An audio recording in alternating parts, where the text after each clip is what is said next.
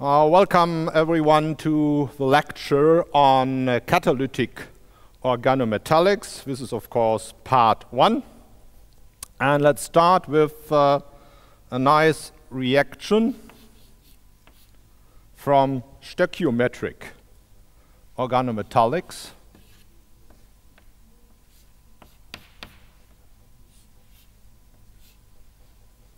As a model compound, research group of Barry Martin Trost at Stanford University was in need of this for synthesis of this compound.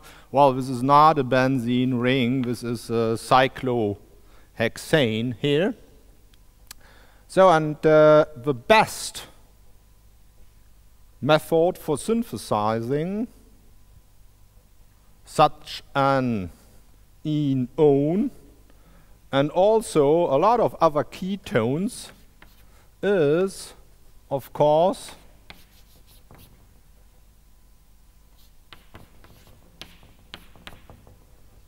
starting with an acid derivative with a leaving group X. Well, and letting that react with an organometallic nucleophile, as we have discussed it the preceding lecture on stoichiometric organometallics. So, in this case, we would like to treat this acid derivative with an alkynyl lithium compound. Well, if we have an ester here, an alkoxy leaving group, then we would have the problem that after the reaction of the first equivalent of alkynyl lithium compound, we will have a ketone, an alpha beta unsaturated ketone, and this ketone is more reactive, more electrophilic than the ester, and we would get then the double reaction as the competing reaction. Well, you can avoid that a bit by applying the acid chloride, because the acid chloride is more reactive than the ketone. However, the best method seems to be the one having a special amide.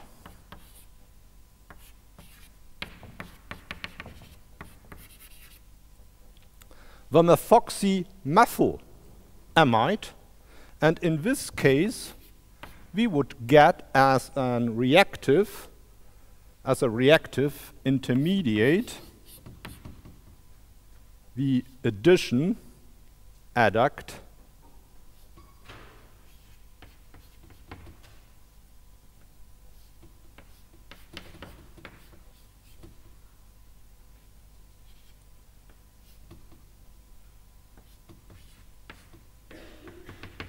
this one with the lithium chelated.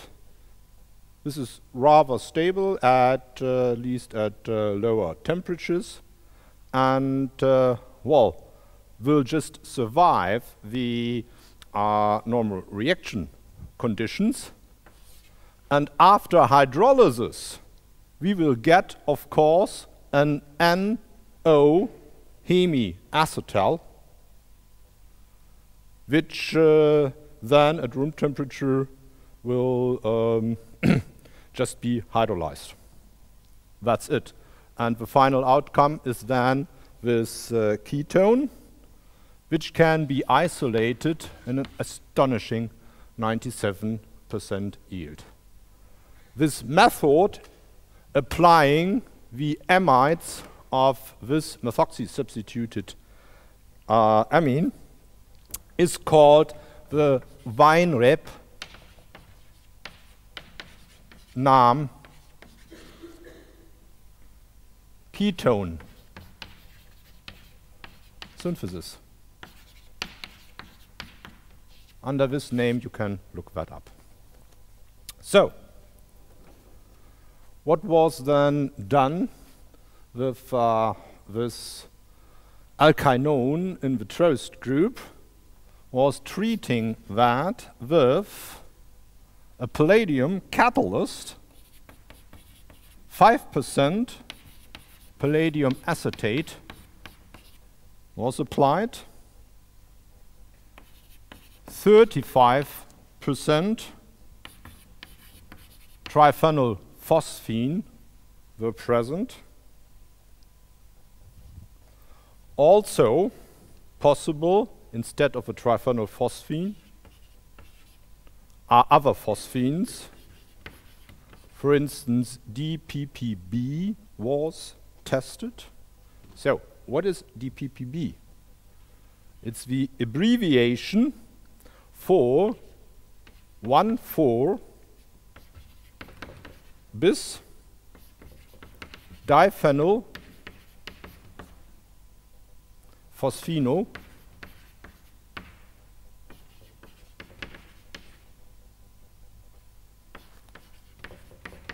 butane. So, the B is the abbreviation for the butane. So, structure of that should be clear for everyone. It's this one.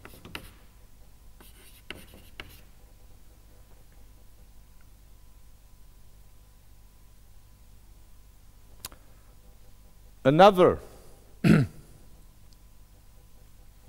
phosphine that has been applied was the DPPF. Well, okay.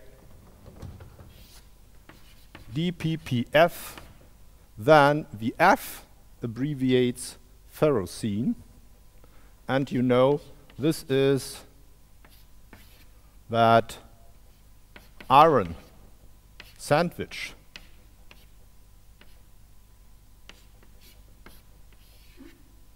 Compound, this time as DPPF with 2 phosphino substituents.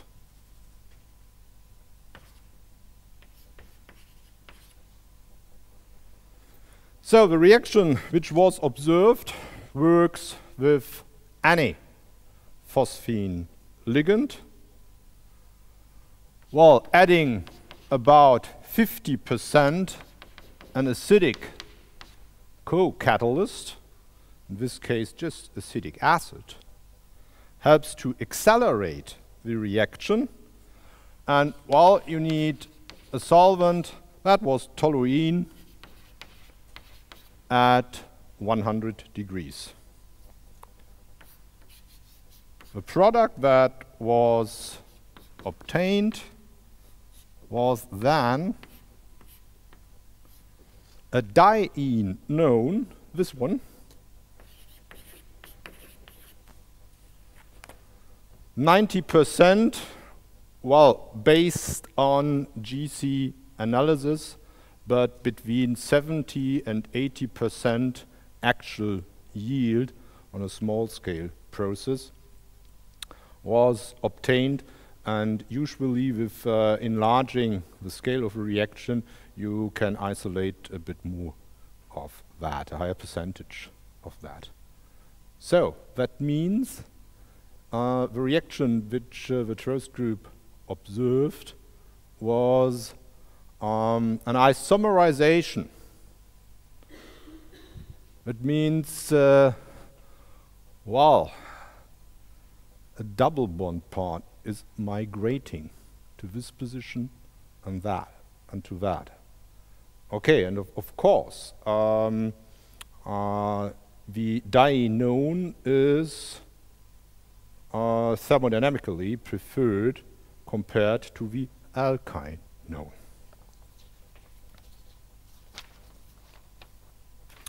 So, let's try to explain the mechanism of the reaction. It has a lot, the anticipated mechanism has a lot of typical reaction steps, at least of palladium catalyzed processes. All the active palladium catalyst which we need for this reaction seems to be a palladium 2 complex, but a hydrido palladium acetate. And how should this be formed? So we start with palladium acetate, and under the reaction conditions, typically palladium acetate, or often palladium acetate, is reduced from palladium 2 to palladium 0. So let's assume 2 ligands, in this case phosphine ligands, are added. Then we get to palladium 0. We will discuss in detail how this reaction works. And in the equilibrium,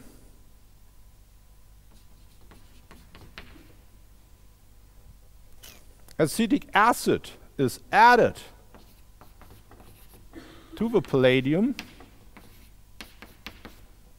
and we get this hydrido palladium acetate in the oxidation state +2 again, which then will react with the substrate. So, how does this reduction work?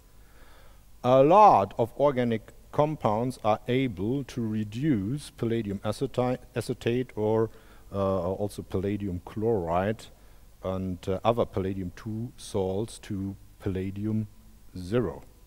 This is, for instance, possible with some olefins by an addition to the olefinic double bond and then beta hydrogen elimination. We will see examples of that during this lecture course.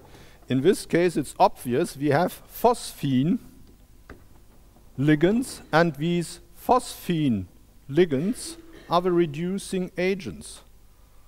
What will be the product of the oxidation of these phosphines?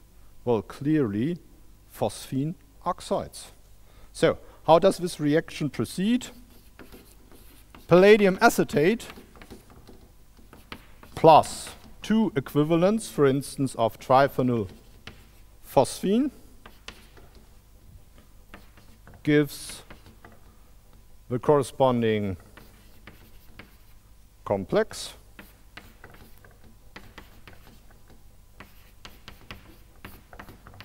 Actually a coordinatively unsaturated 16 electron complex. Tomorrow we will discuss that 16 and 18 electron complexes. And for instance, in DMF at already room temperature,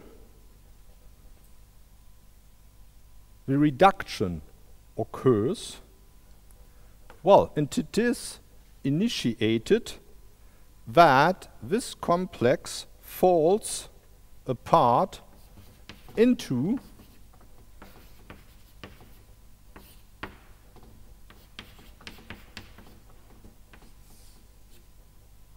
this palladate, and on the other hand,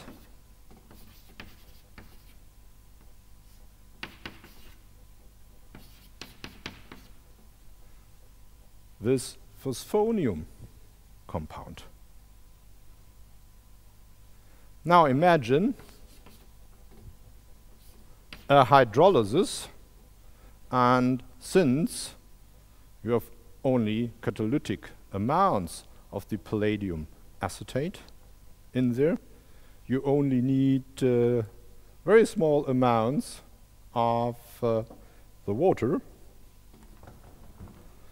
So, water and another equivalent of triphenyl phosphine will result in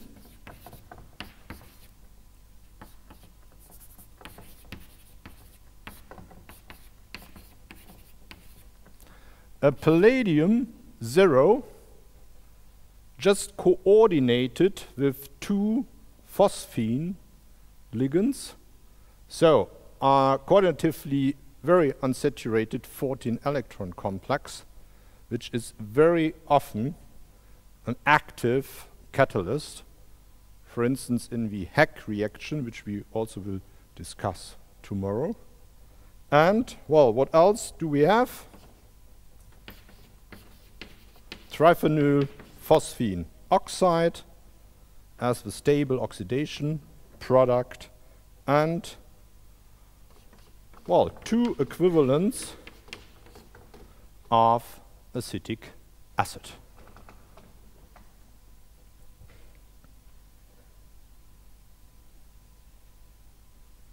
So, here we have the palladium 0 complex corresponding to this, well, L2 palladium 0, adding acetic acid, giving rise to the active catalyst. So, let's have a look at the reaction in focus. Once again, the substrate.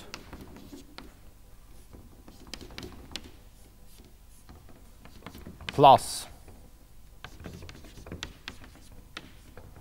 the hydrido palladium acetate.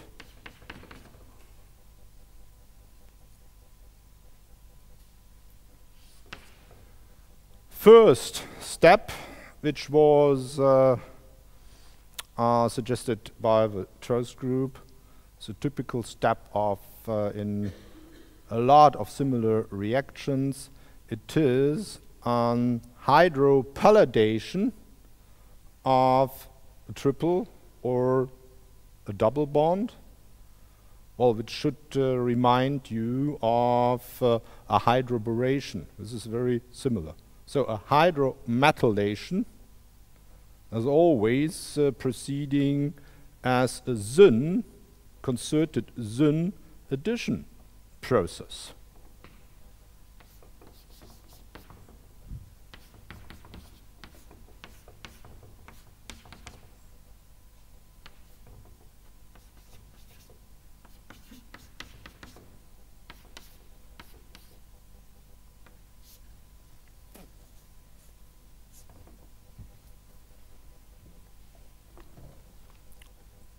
So one could also discuss the reduced selectivity of that addition process. However, for the observed outcome of the reaction, we need, as the next step, a beta hydrogen elimination. This is essentially the retro hydropalladation, the retro process compared to the hydrometallation or hydropalladation in this case. It is also a concerted process, and it is a syn elimination. Well, this is not that important in this case, but the syn elimination to one of those hydrogens will then lead us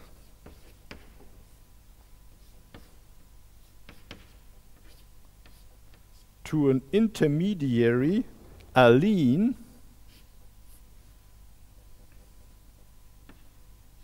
which has the palladium generally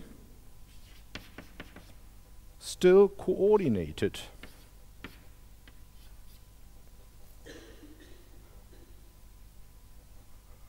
While in equilibrium,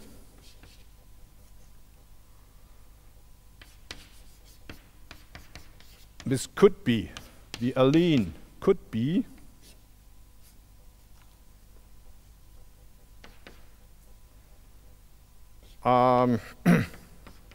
set free.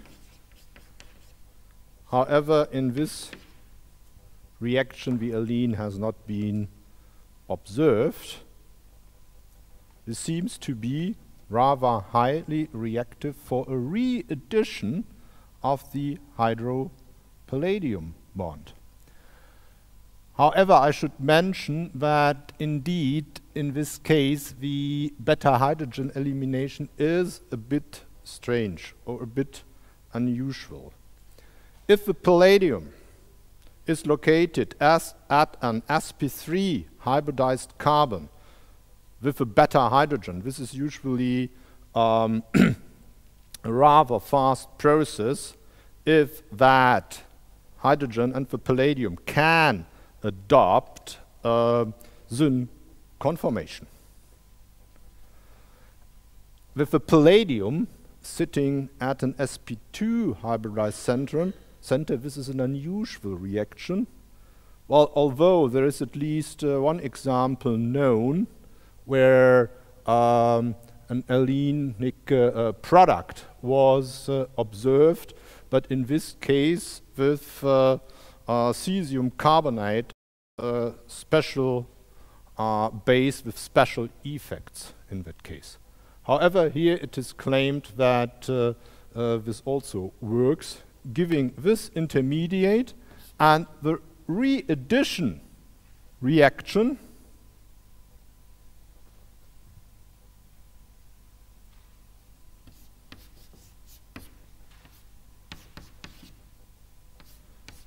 should then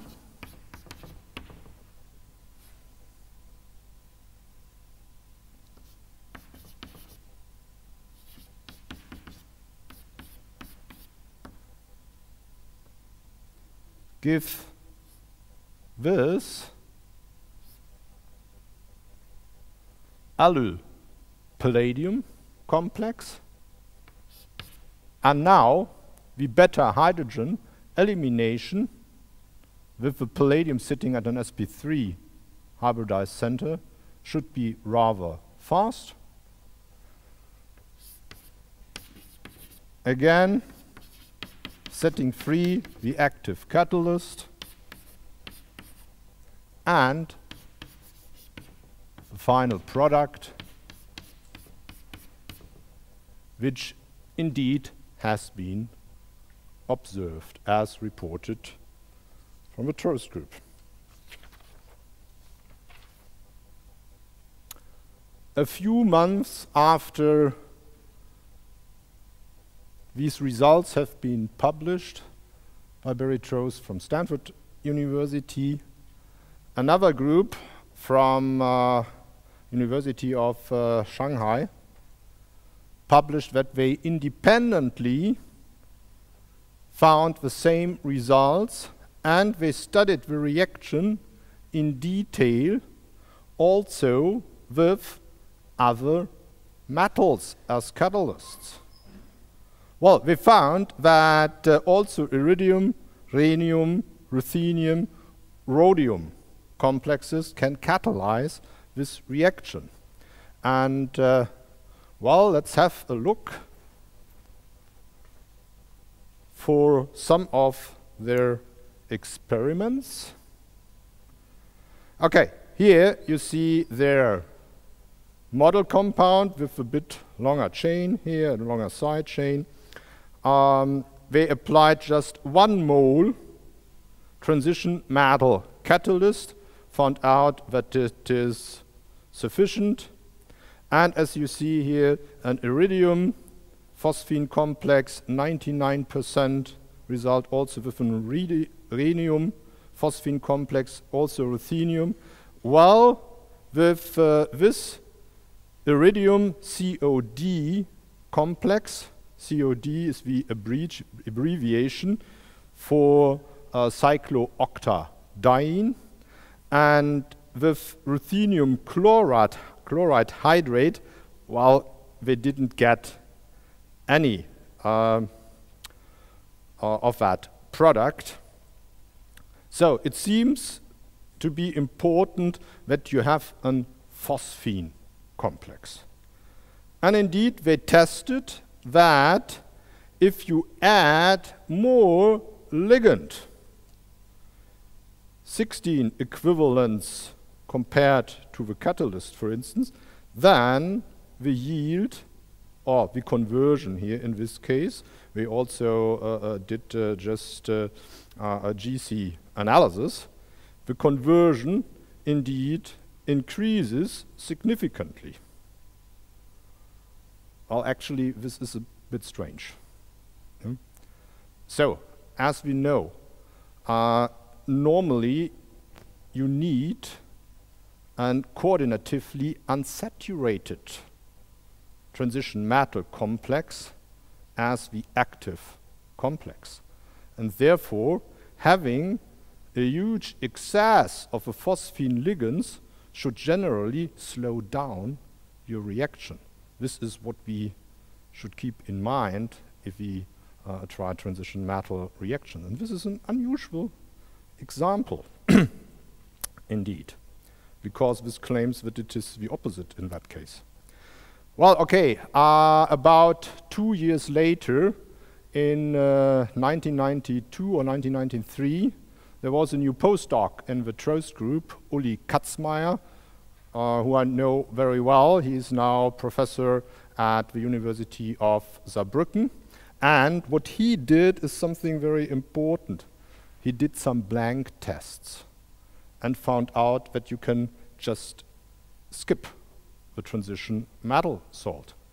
You just need the phosphine.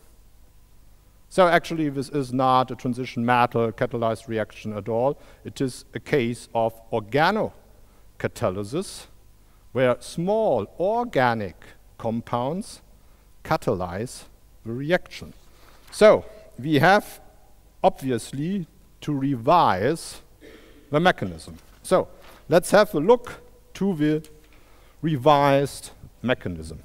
Nevertheless, discussing that makes sense because these are indeed typical reaction steps which we will see throughout the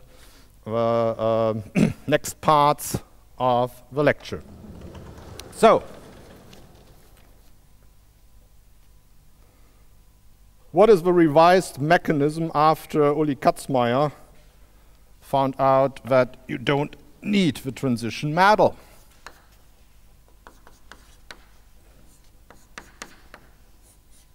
Obviously, there is the direct interaction of a phosphine, because you can also apply other phosphines than the triphenylphosphine, just abbreviate that also substituent is R. So you need a direct interaction. You have the free electron pair at the phosphine, and it will, of course, attack as a nucleophile. Could be here or there. Well, hard soft acid base principle, it should preferentially attack at the electrophilic better position. And all reaction steps are in equilibrium.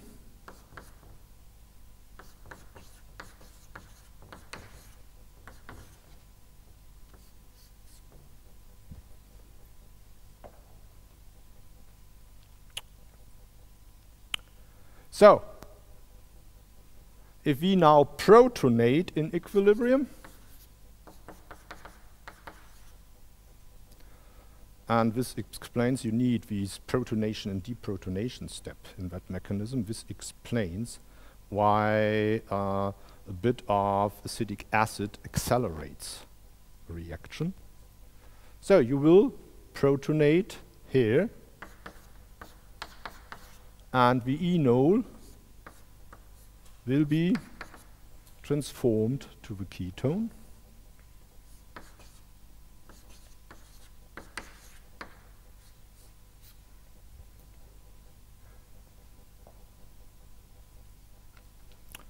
So where will a deprotonation take place?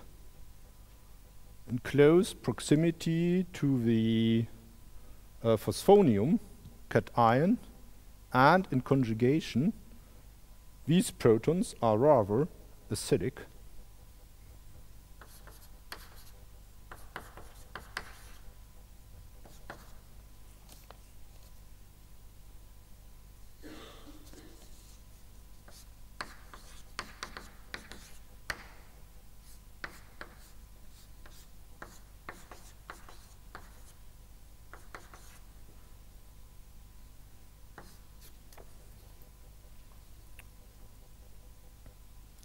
So, protonating again, why not a second time here?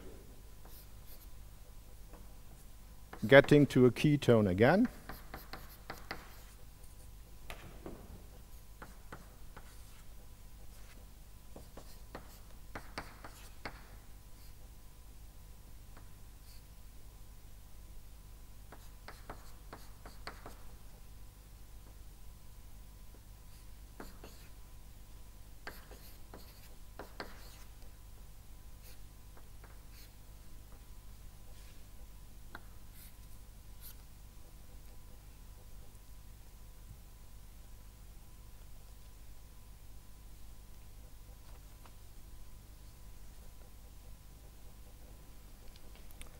Next step is again a deprotonation.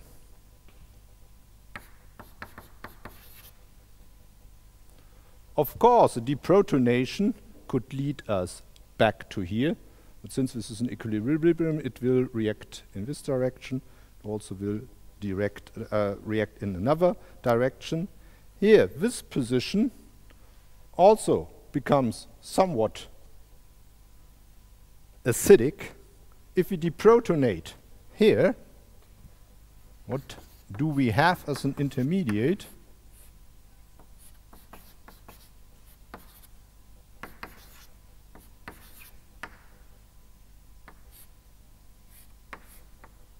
In this case, we have a conjugated ylide as an intermediate, as we know it from, for instance, Wittig type processes. So now imagine that we deprotonate the ketone at this position and reprotonate here. So it's just a transfer of a proton from this position to that one.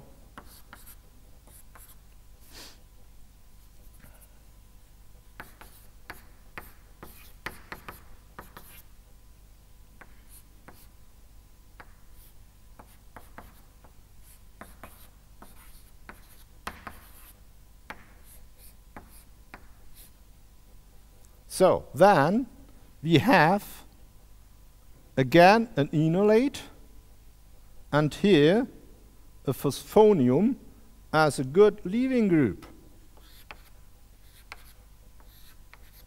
And indeed,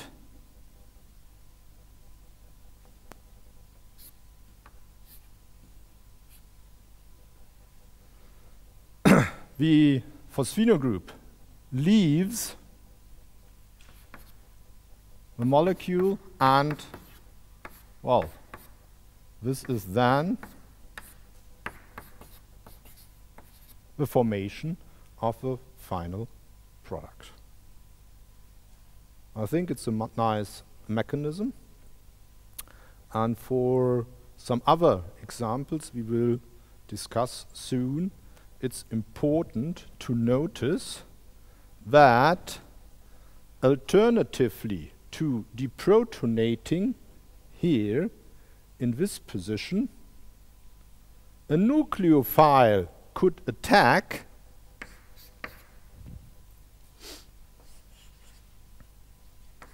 plus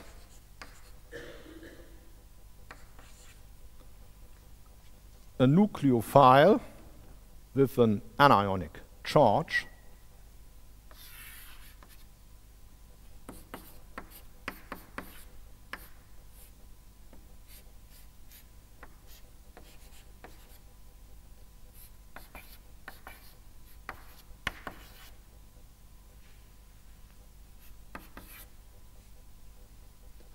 And this allows us to introduce substituents that get into the molecule as nucleophiles. Numerous applications have been found for this type of process.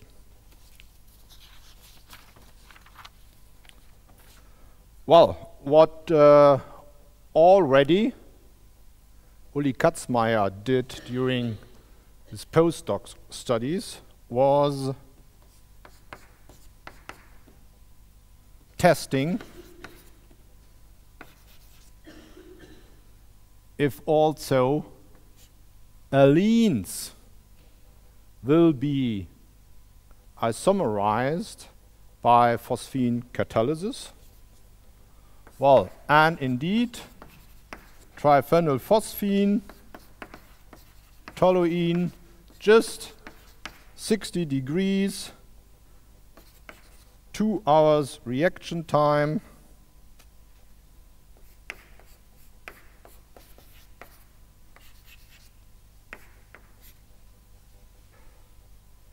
Isomerizes the allene to the corresponding diene system.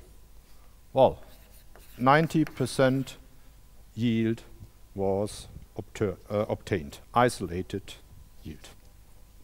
So, now 2 examples. There a nucleophile is introduced. So, if we compare that with the starting compound, so where is the nucleophile introduced? Alpha, beta, gamma position, to the gamma position of the original starting compound. So this is the alpha, the beta, the gamma position. That means the nucleophile is introduced here. This becomes sometimes during the reaction an electrophilic position. So since this is acidic here, this is normally regarded as potentially nucleophilic. That means this phosphine catalysis effects an Umpolung of reactivity in this position. So, first example.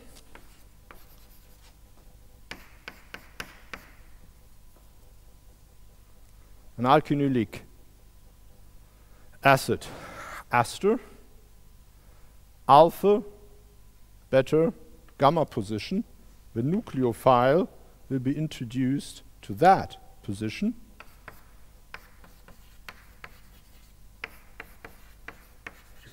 And again developed in Barry Trost's research group. This is a typical nucleophile. If you deprotonate that malonate then. So, and 35% triphenylphosphine, 50% of an acetic acid, sodium acetate buffer.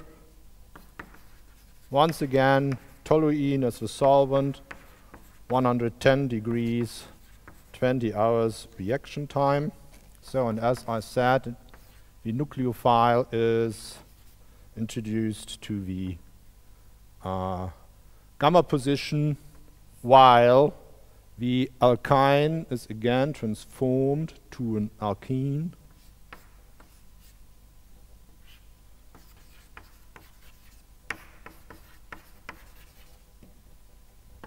And this product was isolated with 59% yield.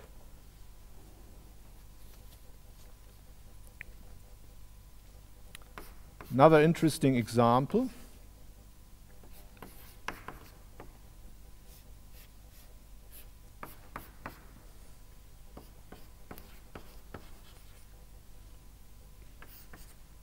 Now, DPPP was used as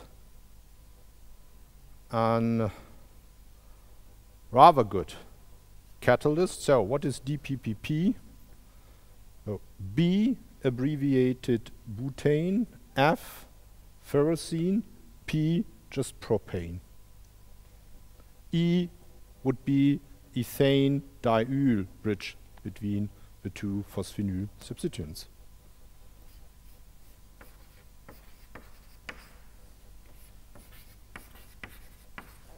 It's this one. So, as a result, a spirocycle was obtained. The oxygen of the hydroxyl group will work as the nucleophile, and this nucleophile again attacks at the gamma position, alpha, beta, gamma. So an oxygen-carbon bond is formed here. Okay. And therefore, it should be clear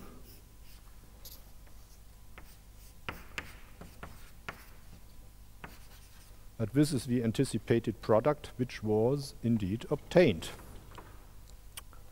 So what is the clue for applying that bidentate ligand? Well, as a reactive intermediate,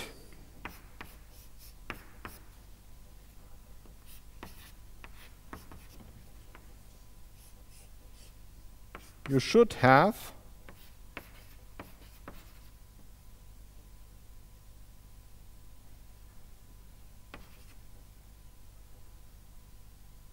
sorry.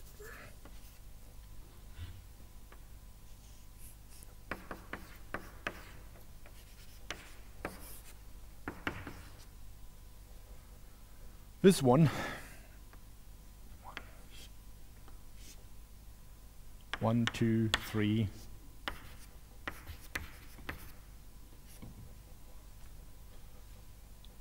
Okay, and here you have the second phosphenyl group with a free electron pair, basic, and just deprotonating.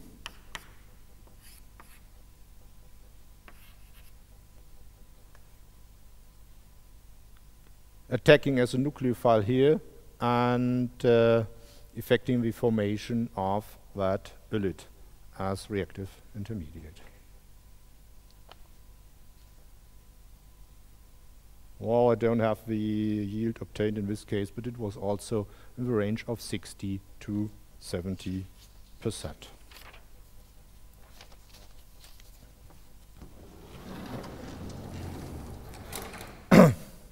Other groups became interested in this type of process. For instance, Gregory Fu group at MIT.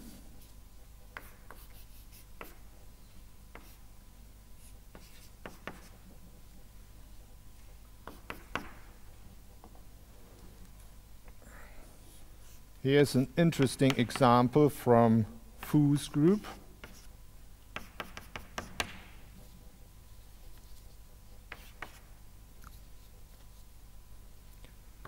He used 50% of benzoic acid and 10% of the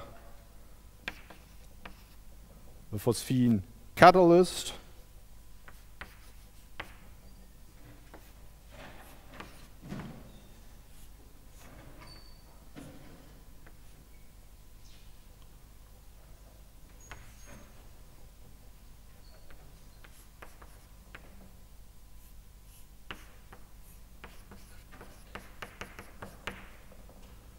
So, and this is the product we should anticipate for also from already from Trost group results. So, what is new from Gregory Fu's group?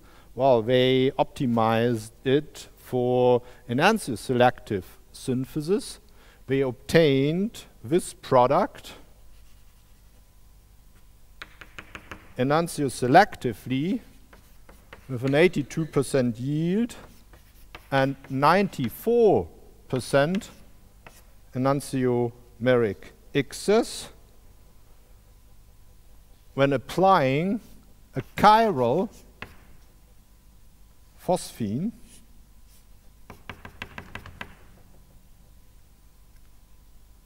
a spirocyclic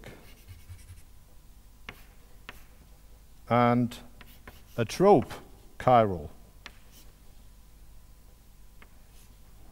phosphine. Not that easy to draw, and this should be the S enantiomer.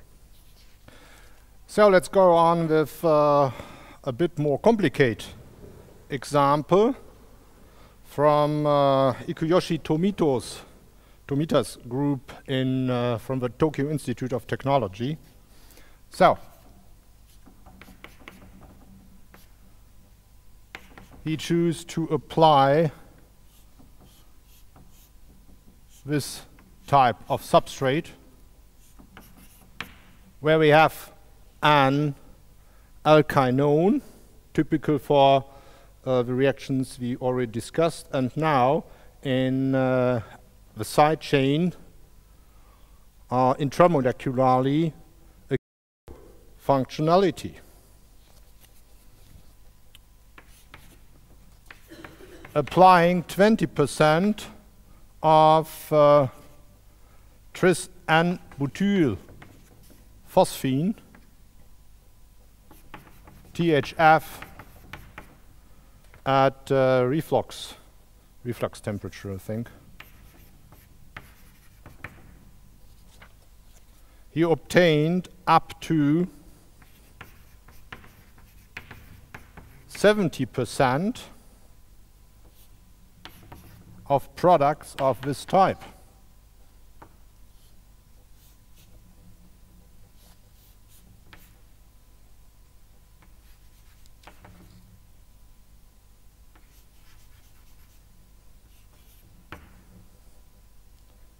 Racemic. However, these are, of course, interesting structures. So, let's think about what happened here. Well, at some stage of a reaction, an aldol addition step has obviously taken place.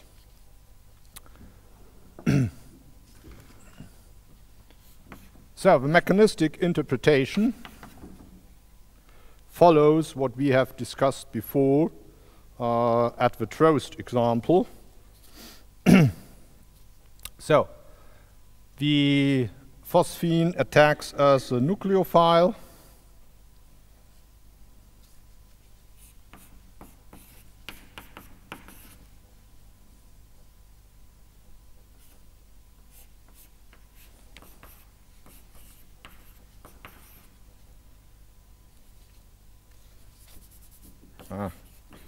Let's stay with the butyl tributyl phosphine. Here we are.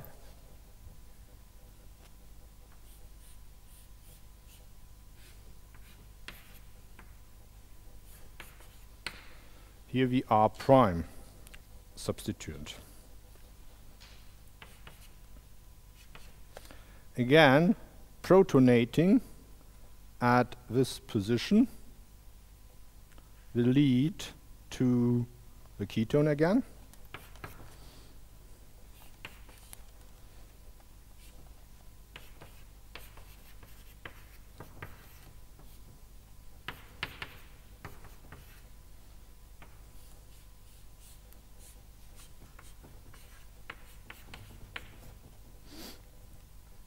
So, the ketone should be acidic in alpha position. Well, it is already acidic there, but the acidity will increase since the whole molecule is positively charged. So, deprotonating here, and then intramolecularly attacking the carbonyl group in the sense of an aldol addition step.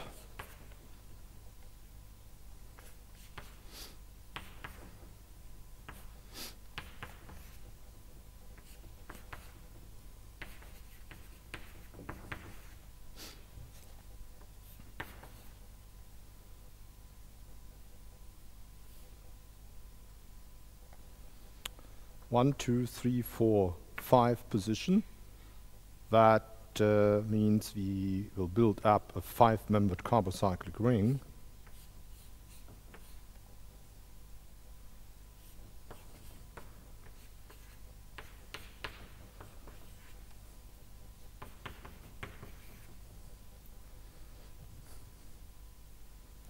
So, and now, let's put a minus charge here. Now this is the position to attack with a nucleophile that we get the ylid formed.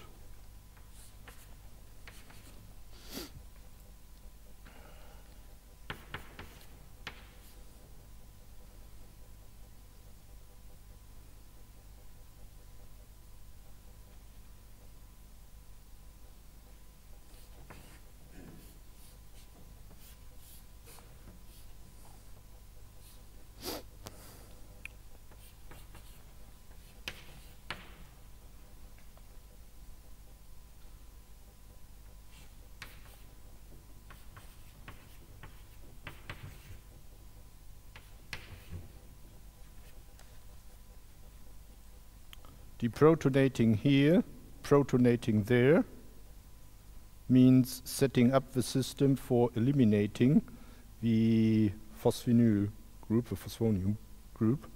Yeah, well, okay, and that's all.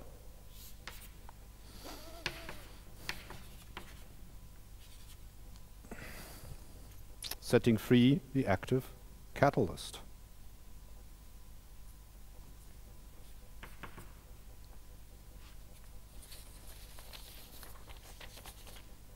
Finally, let's try an exercise.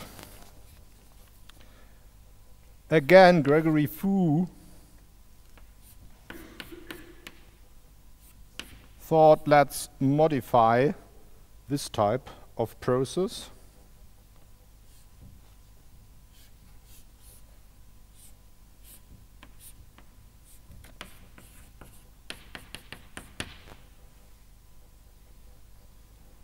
And having an alpha-beta unsaturated ester offered intramolecularly.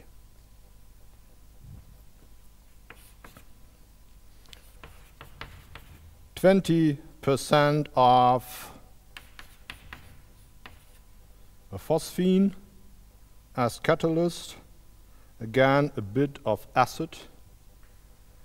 And now it's your turn as an exercise. Please figure out the structure of a product. So let's compare the substrate with the one we have studied before.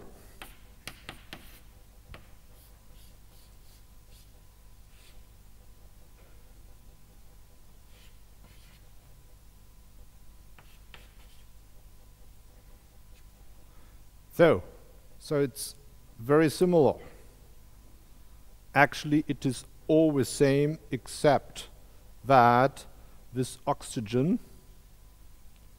has been replaced by that carbon, CH, and here that ester sitting there. Yeah? Well, okay, and R prime changed to an hydrogen. That's it. Yeah. So, that means, in principle, we could draw here the product which we have seen before, but not with an oxygen there.